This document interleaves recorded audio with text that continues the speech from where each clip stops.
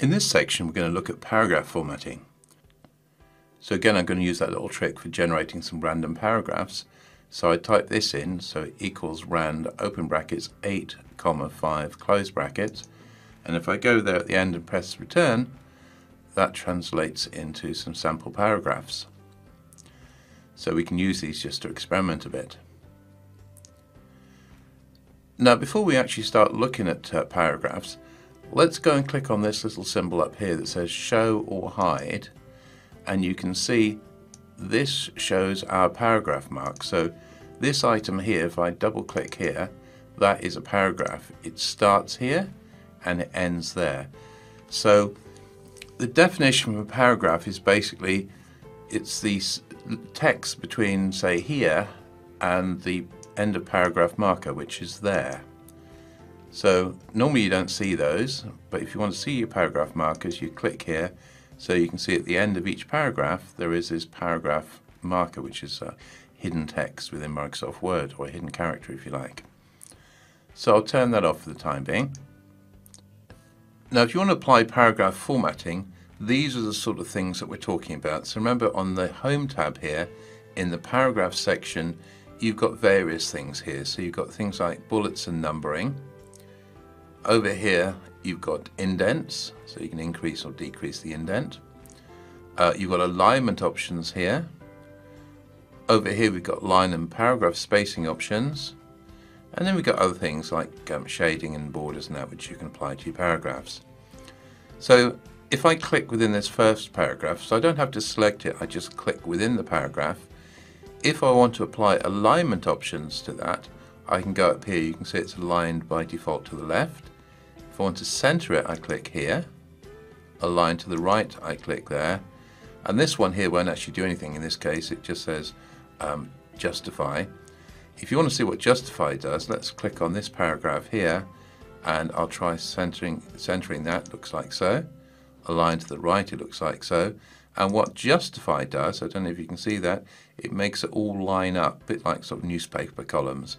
So by default, a paragraph would look like that.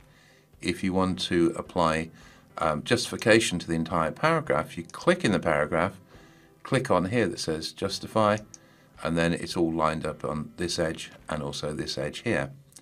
So that's what justification does. I say normally you just simply align maybe to the left, or you would center, something like that.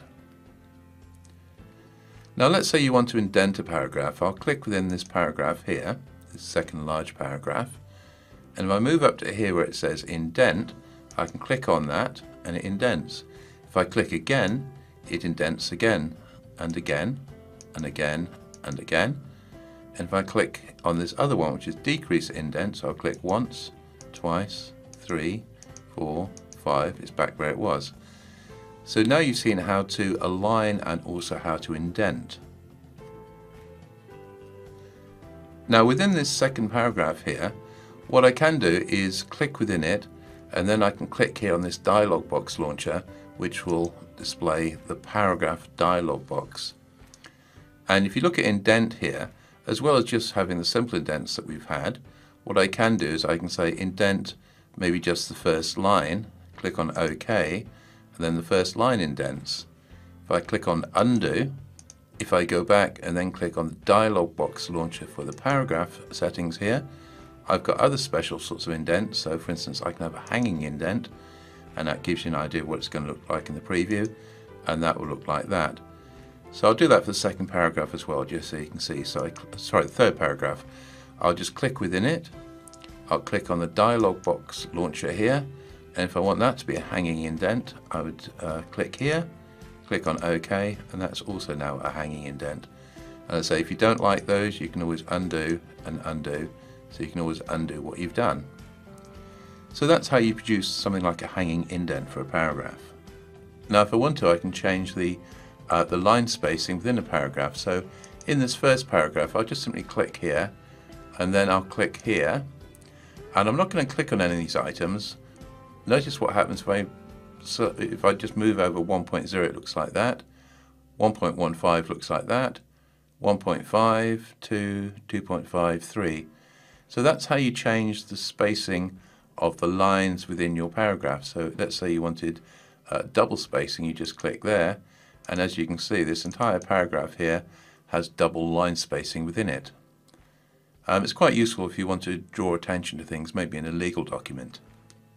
I'll click on the undo here just so we go back to where I was. So what you've seen there is how to adjust the line spacing of the lines within a paragraph.